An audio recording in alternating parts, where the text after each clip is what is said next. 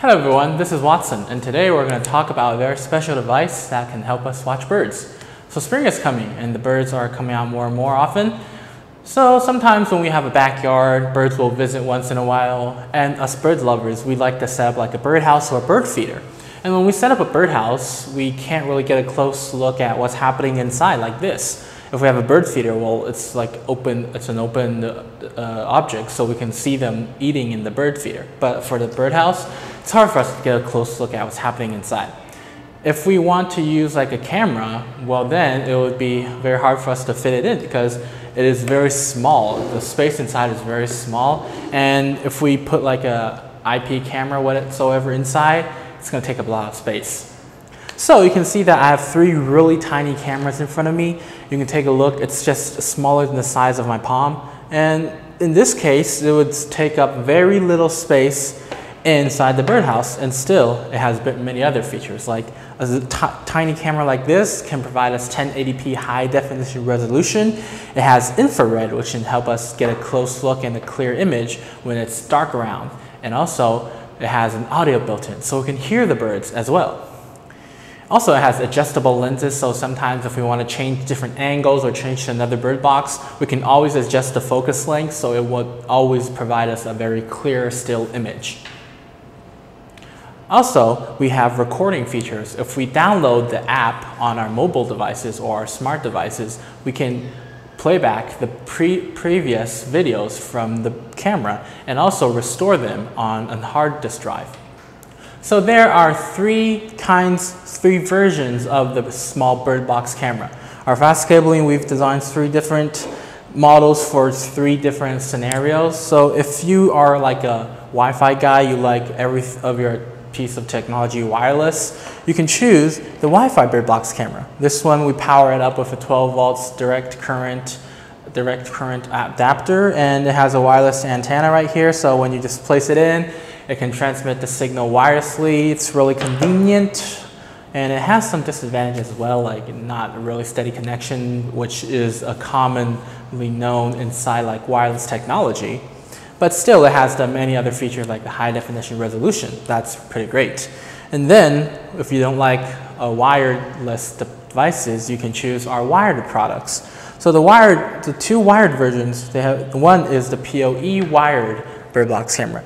The PoE wired bird box camera, we use PoE technology. PoE technology transmits power and data through one single Ethernet cable. So we have on this end, we would have like an injector to provide the power and data. And then on the other end of the Ethernet cable, all we need to do is to connect this to the Ethernet port, and then it will provide the power and data. It might take a lot of work like on deploying your Ethernet cabling, but it provides us very steady connections, and it's really good if we want to look for live streaming this to other friends.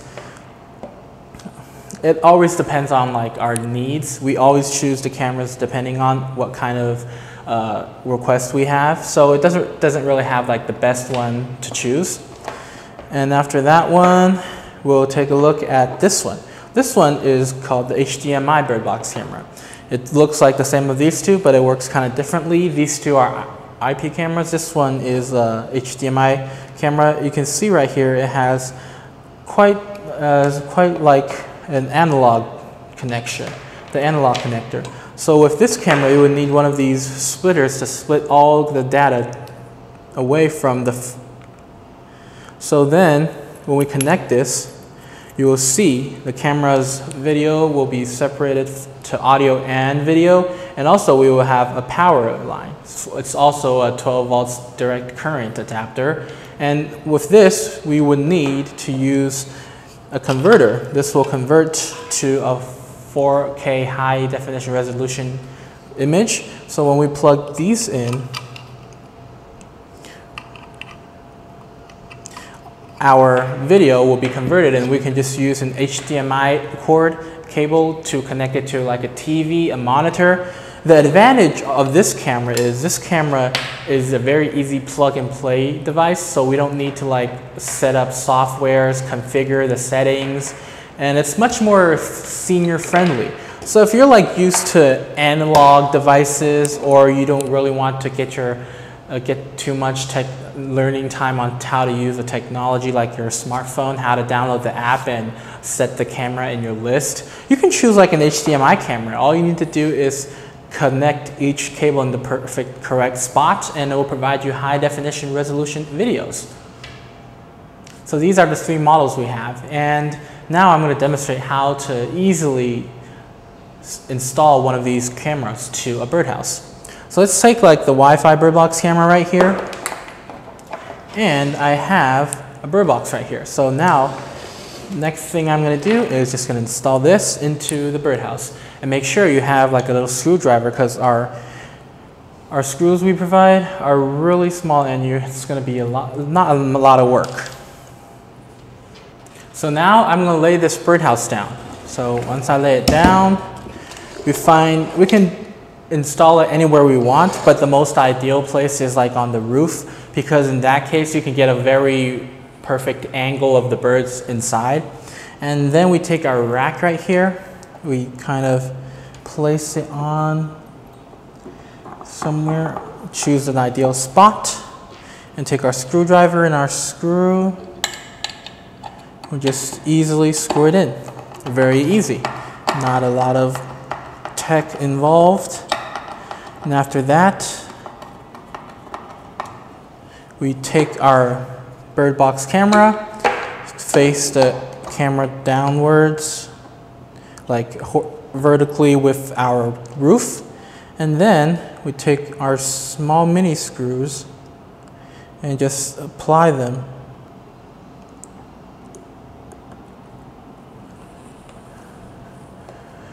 Once we get one end in, the other end would be much more easier.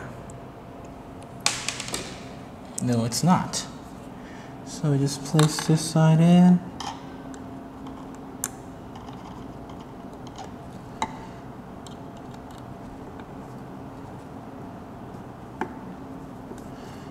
And then, voila, the camera is installed in the bird box. And voila, the camera is installed in the bird box. And now we just have to place the cables correctly. And the best for us is to keep the pigtails facing downwards to prevent the water leak and damage our whole device. And that's pretty much it. All right, thank you guys for watching this video. If you guys have any more questions, feel free to leave them in the section below. Thank you guys for watching today, and I'll see you guys next time. Goodbye.